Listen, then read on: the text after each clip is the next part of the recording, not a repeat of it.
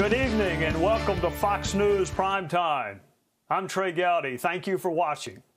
Your time is important and we're grateful you would spend it with us.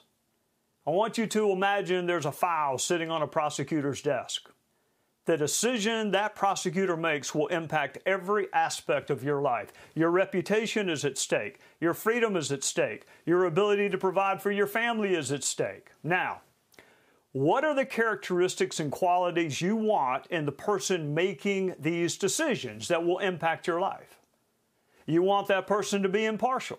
You want that person to be fair, to be guided by the facts and the law.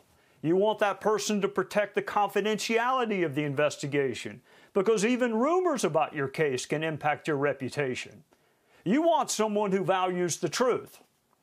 You want someone with the courage to make the right decision, even if it's an unpopular decision.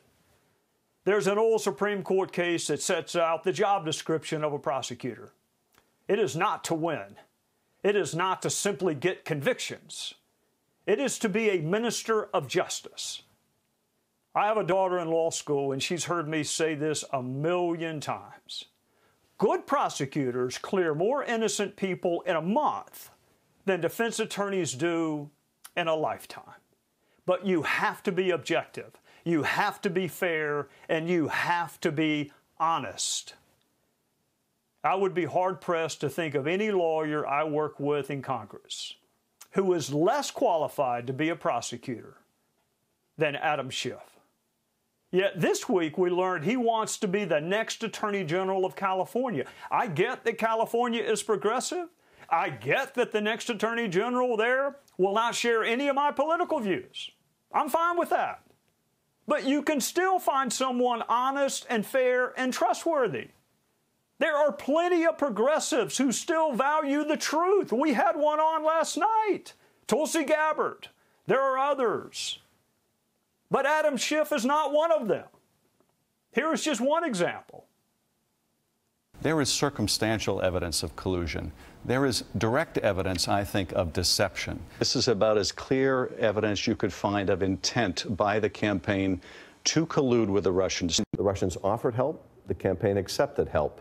The Russians gave help, and the president made full use of that help. The best case that the president is not an asset of the Russians is the Russians would tell him, slow down.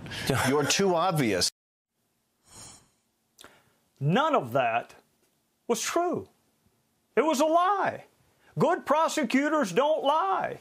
Adam Schiff promised evidence he never produced. He leaked witness interviews. He did everything he could to cover up the FISA abuse. He even went to court to keep you from finding out who paid for the dossier.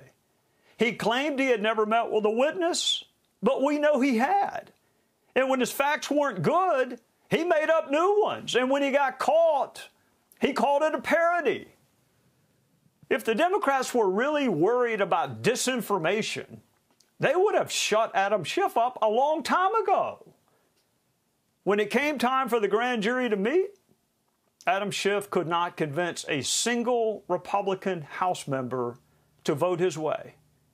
He couldn't even convince all the Democrats to vote his way. And when it came time for the Senate trial, he failed to persuade the jury.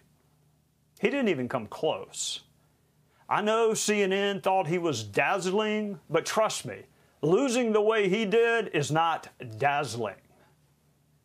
So now he wants to be a minister of justice. He wants to be a prosecutor. He wants to be the top prosecutor in the state of California. I can name dozens of Democrat lawyers I would trust to sit at that table and make the right decision on a case that impacted my life. But Adam Schiff is not one of them. California's next Attorney General will be a progressive. I know that.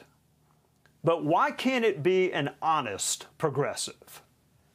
Gavin Newsom is the governor of California, at least for now he is. He gets to pick the next Attorney General. Here's to hoping he picks a woman or a man worthy to be called a prosecutor, worthy of being called a minister of justice.